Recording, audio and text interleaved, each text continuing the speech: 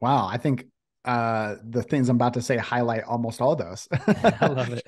Well, so this year for my biggest focuses right now is I'm trying to systematize. I've systematized my pest control business. So now I'm trying to systematize my life to where we have more routines in place to where I am spending more intentional time on either spending time with family, or when I'm working, I'm intentional with it, or when I'm having fun, like I'm intentional with it. And just being more structured, I guess, in a way, Yeah. but giving myself grace that if this day, because life happens, or this day, if I didn't exercise today, don't beat yourself up. Just don't miss tomorrow, Yep. kind of Exactly. thing. So I've been focusing on that. And then I'm really right now, I'm trying to push to launch a new podcast called the Pest Control Entrepreneurship Podcast.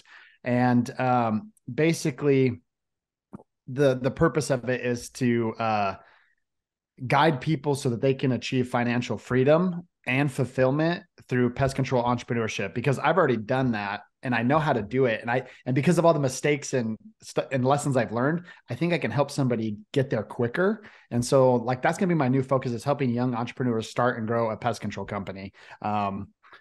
And then we might segue into maybe service-based businesses, because I also have a lawn mowing company. But that's kind of like my big goal right now, is to get that launched, get that going. I'm really this year I'm focusing more on creative stuff instead of Yeah. like monetary goals. I'm more like focusing on routines, and Yeah. I have a whole system of like making sure that I'm doing those routines at least 70% of the time, like 80/20 principle, right? Yeah. 70 to 80% of the time, and giving myself grace. So if like there's days I don't, hit those things, it's okay. As Yeah. long as I'm on 70 to 80% of the time, because consistency is going to compound itself over time. Yeah. Yeah. And I know this is kind of generic, but have you heard of the 2-day rule?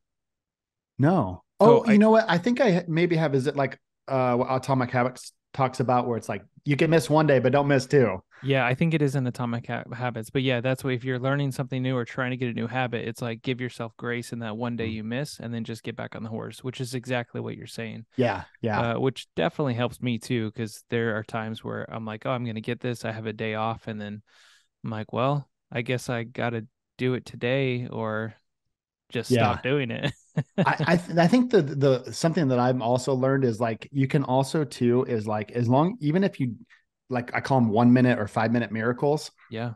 even if like say you're supposed to exercise today and you're like, dude, I don't have time, I don't feel like it, blah blah blah blah blah, at least do 1 minute or 5 minutes of exercise, even if it's just like air squats, Yep. push-ups or whatever, because you're still casting votes, just like in Atomic Habits talking about, you're still casting votes for the type of person you want to become. And so you're basically saying, I'm the type of person that shows up and works out. So just even the small little micro miracles, or whatever you want to call them, matter. I love it. Yeah. And I don't know if I should share the secret, but I will. I still have not read Atomic Habits. Oh, dude, you've I know got to. It's I've so talked to good. so many people like it's so good.